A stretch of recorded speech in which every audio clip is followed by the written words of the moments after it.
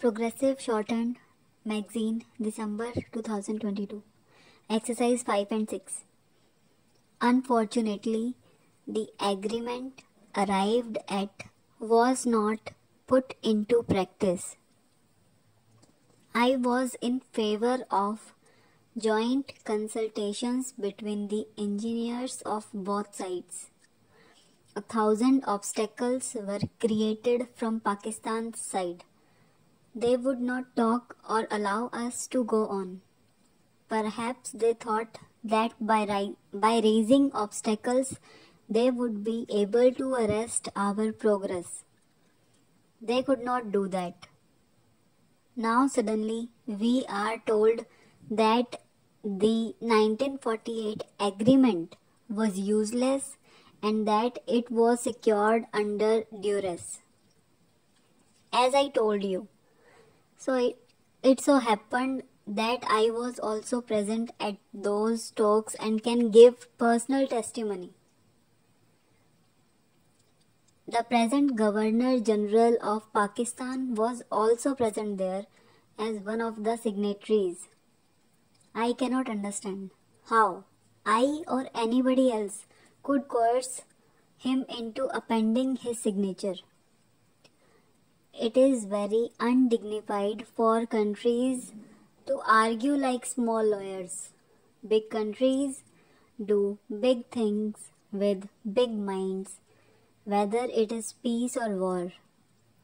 It is not in my nature to indulge in legal quibbling. I gave up law 40 years back.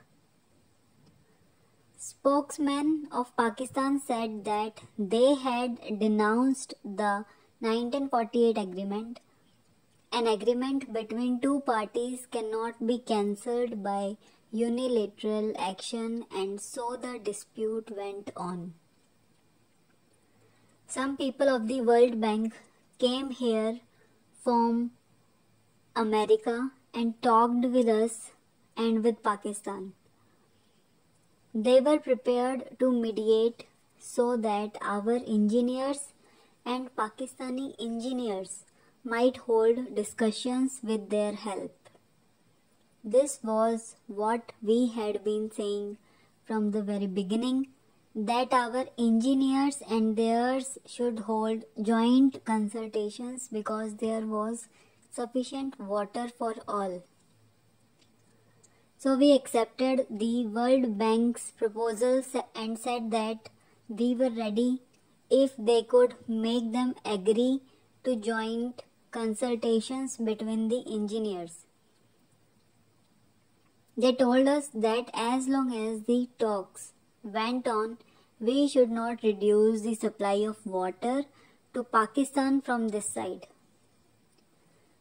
Please remember that the 1948 agreement with Pakistan, which I just mentioned, laid down that India had a right to reduce the supply of waters, but this was to be done gradually so that Pakistan might get time. Sufficient time was given and years passed. We had thus a right to reduce the supply of water. Still we agreed to the World Bank's suggestion not to reduce the supply as long as the talks went on. I was not envisaged at that time that this arrangement was meant for all times. We thought that the talks would go on for 5 or 6 months and would come to some conclusion. We hoped that the result would be helpful, so taking everything into consideration, we accepted the suggestion for the duration of about 6 months. Those 6 months lengthened into a year and now to 2.5 years. It is a strange situation. Talks which are held with Pakistan go on lengthening so much that there does not seem to be any end to them. I get sick of this. I want a decision this way or that. The World Bank people put forward a proposition of their own about 3 or 4 months ago. It is clear that they had no authority to force us. As mediators, they had merely a right to put forward a suggestion. It was for us to accept or reject it. They put forward a suggestion when they thought that our direct talks were not going to yield any result. Their scheme, more or less, provided for a division of the rivers of the Punjab. Pakistan was to take the waters of some rivers and we were to take the waters of some other rivers. That is, there was no doubt that we were to get all the waters of our side, but they laid a very great burden on us. We were asked to give financial aid to Pakistan so that she might construct new canals from other rivers to get more water. They did not clearly specify the amount, but they indicated a very large sum. It was a heavy burden on us, but we considered and consulted the Punjab government and thought that if the matter was being settled once for all and our welfare as well as the welfare of Pakistan lay in it, then we should accept the payment of the heavy price demanded from us.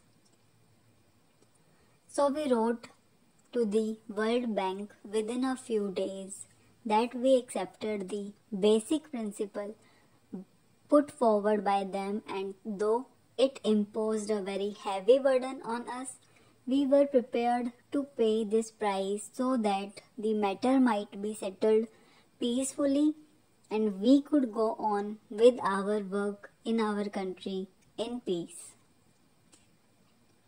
We said Pakistan would also benefit thereby. We thus accepted the proposal within a few days, but Pakistan did not give any reply, though weeks and months passed. We were very perturbed. Our representatives are still sitting in Washington, New York, and other cities of America for this purpose. Thank you.